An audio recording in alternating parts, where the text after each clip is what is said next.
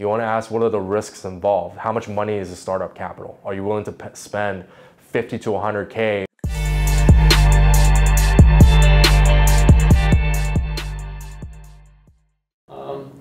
TP3753, how do you decide what idea to go for? Okay. That's just like ideas. Okay, so TP360?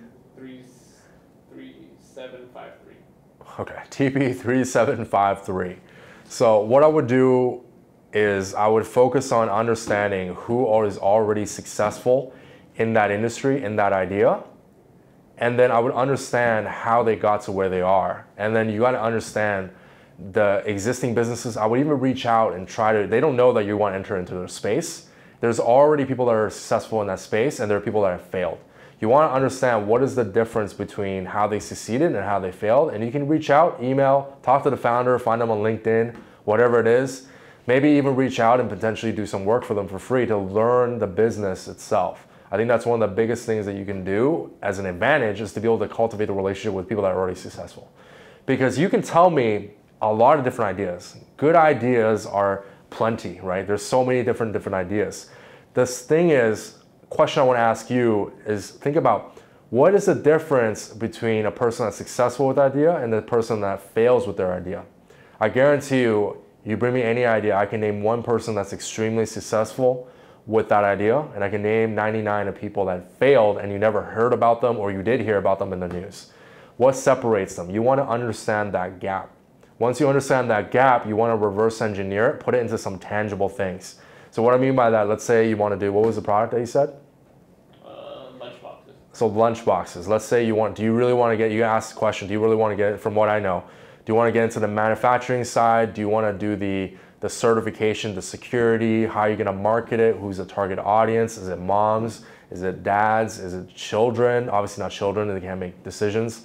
But who's your target audience? You want to ask, what are the risks involved? How much money is the startup capital? Are you willing to spend 50 to 100K or even more or less on starting the business? How are you going to sell to the target audience? Are you potentially looking at retail distribution? What are your first 3-month goal, 6-month goal, 1-year goal? Break it down and actually lay out the steps that you're going to do, because there's 2 things that you want to do. It doesn't matter what idea you have. Sales. You need revenue, you need sales, and you need to make sure that once you make the revenue and the sales, how can you sustain that growth and use that capital that you've made to be able to fund the business going forward and really grow it. Because you got to be effective, you got to be resourceful. Let's say you start the business, you're making 100K your first year. How are you going to use that 100K to make 500K the next year? How are you going to use the 500K if you reach it, to make $1 million, 5, 10, 50 million? That's how you're going to build a business. Are you going to take on investors? Because then that's a whole other angle you got to consider. Do you want to answer to the board of directors, to your board of advisors? There's all these different variables you got to consider. Anyway, I don't want to overwhelm you.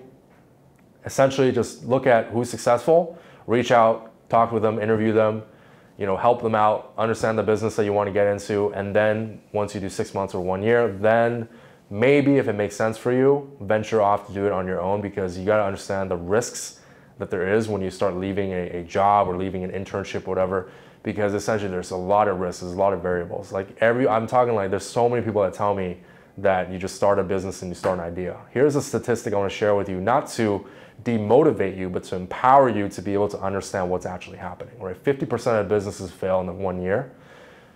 More than 50%, I think 80% in 5 years. 96% of businesses fail in 10 years. That means only 4%, not that they're successful, 4% of the businesses are surviving. They just exist, right? They stand there, right? So you want to understand that there's a huge, what happened to the 96%? How did they fail? Why did they fail, right? I can tell you a number of things, right? Cash flow is a big one. They run out of money.